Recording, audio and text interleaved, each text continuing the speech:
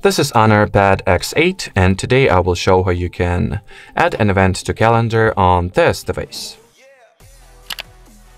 So to start, you will need to launch the calendar app, then select the date that you would like to schedule your event on, tap at this plus button to your bottom right, and here add all the details that you want or need to, starting with the event title, location, time frames. You can also set its repetitiveness, reminding or notifying preferences, set up a few reminders actually if you need to. Select the account your event will be saved or synchronized to, write a description, or choose the time zone. Then hit this tick icon to save the event, and when you will select the date of it, it will be displayed right over here. So that will be it for this video. Thanks for watching, and bye bye.